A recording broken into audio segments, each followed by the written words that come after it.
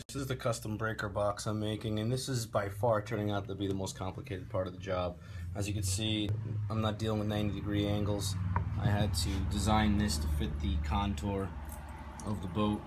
I lined the inside of the box with sheet metal, so I have the wood finish on the outside for aesthetics, and I have the safety of metal on the inside, sprayed with electrical resistant insulating paint.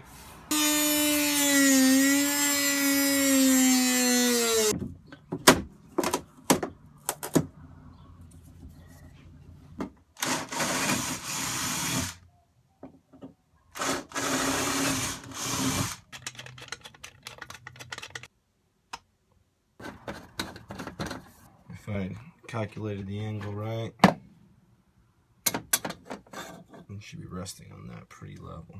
Alright, so this is where it gets a little tricky because we're not dealing with a 90-degree angle. So likewise, the breaker box is not square, and I had to try the best I can to shape it to the angle of the boat.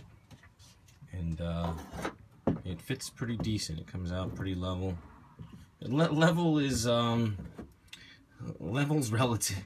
It's all relative on the boat. What's level? I made this cutout.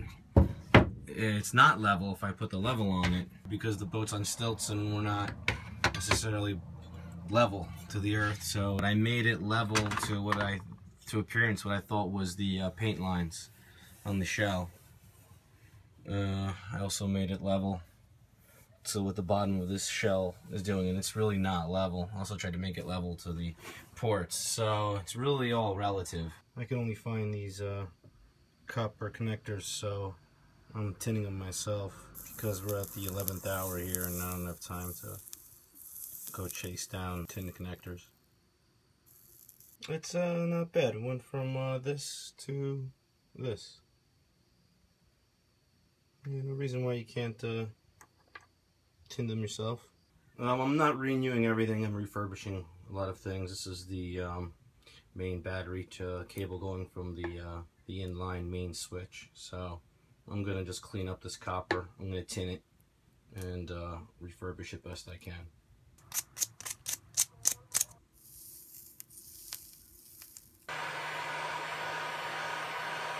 Okay, that's perfectly good now.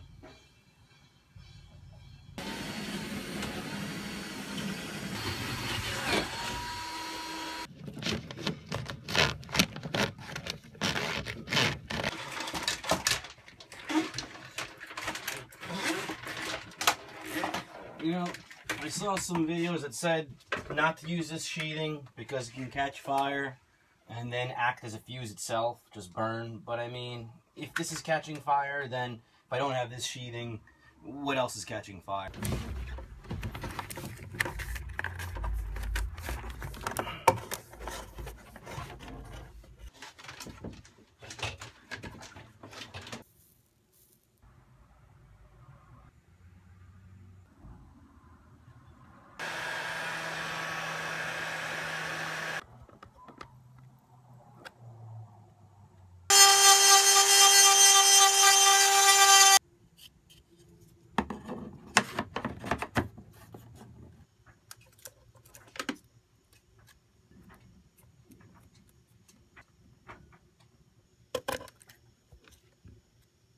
You know, I'm wiring this thing up, and it's like, I gotta push the connectors on, and it's like, God forbid, I actually give any kind of force. I mean, this thing is just a piece of junk. These fuse switches, they're in so delicately that just putting the labels on, I have to manipulate the wires, and look at them just shaking in their places. I mean, it's really pathetic. You know, I go to push the connector on, and this is what I get. I mean, just to push a connection on, and this is what I get.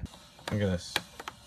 This is a joke. They just pop right out. These people here at Blue Sea Systems should really be embarrassed. Here's the original breaker panel, and you know, sure, is it outdated looking? Is it clunky? Is it not sleek? Yes, all the above. But I mean, look at it. It's a hardier system. You couldn't kill this thing if you tried. Look at this chunk of copper. I mean, that's a positive bus, not this nonsense. I mean, I should have just refurbished it. I should have cut out a new faceplate, maybe a nice piece of wood, and I should have just reused these. It turns out that Blue Sea Systems made them. So that's this is kind of the outcome of the project. I'll take another video of it once the boat's cleaned up. As you can see, this is actually pretty clean comparatively, but this is, I guess, what a boat that's when work's being done on a boat, I guess this is kind of what it looks like. So, I mean, if you do a 360, it's just kind of looks like a tornado hit. Alright folks, well there she is. It was a long and arduous project, and came a long way. And she's ready to be taken out for her first voyage since the electrical overhaul. So we went from down here, which ultimately had a bevy of problems. Rather than having to work on it and dropping the panel, which you've seen examples of earlier, now we're way off the ground. My vision was to have a panel that I could just open up and work on it like a gentleman. It's all right there in black and white. There's the negative bus. There's the positive bus in gold.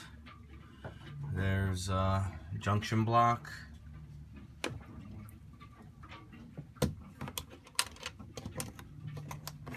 So that's that. That's ultimately what it came out to. Hopefully this video gives you folks an idea. And you take from it the wrong as well as the right. You take from it what not to do as well as what to do. Trial and error. A lot of advice I got from forums. I was on sailboatowners.com and I was on hunterowners.com. And I got a lot of good advice from those folks. And as always, this isn't necessarily the right way, and certainly not the only way, but this was my way. Let's get her out there, let's stretch her legs, and let's see what she can do. Godspeed, happy sailing.